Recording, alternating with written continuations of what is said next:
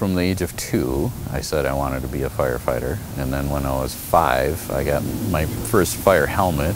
For the past 33 years, White Bear Lake Fire Chief Greg Peterson has been putting on his uniform, his dream of becoming a firefighter never having worn off. My mom always reminds me of that, and throughout my life I was just always very interested in firefighting and wanted to be a firefighter someday, and obviously that continued. Peterson is the product of service-minded parents, his father a paramedic in the Army, his mother an LPN.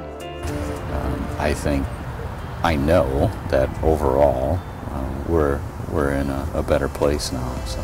But it's not always been an easy road.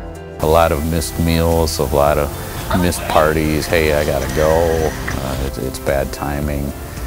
A lot of meetings, a lot of training, and so they've been very supportive through it.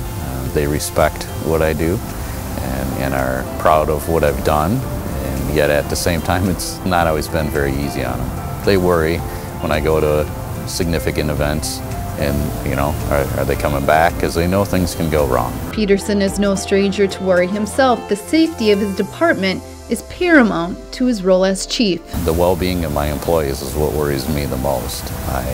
It's inherently a dangerous job, and so I can't make it safe for them all the time. There is nobody else that's willing to do what they do.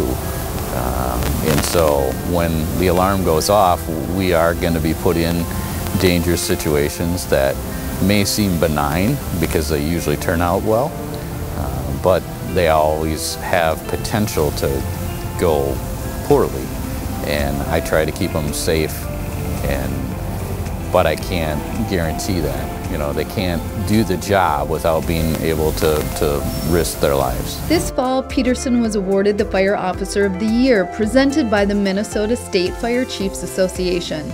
Nominated by City Manager Ellen Heinecker, Peterson credits her and the City Council for supporting the changes he's made, including transitioning from a mostly part-time paid-on-call model to a model with 12 full-time positions, decreasing response times by at least half. The award was a huge honor to receive, but I don't believe I received it just because of the work I've done. It's because of City Manager Ellen and the council and the other department heads that have helped to support me in my role here. For a department with a tradition of promoting from within, Peterson was a newcomer, formerly serving as battalion chief of the Roseville Fire Department. The best chief was the last chief, or whoever the next chief is, you know. And though he believes he makes a good living, money has never motivated him to take a different road than the one that led him here. I've just always known that this is what I want to do. I've always been more interested in serving and helping out than I am about making a lot of money.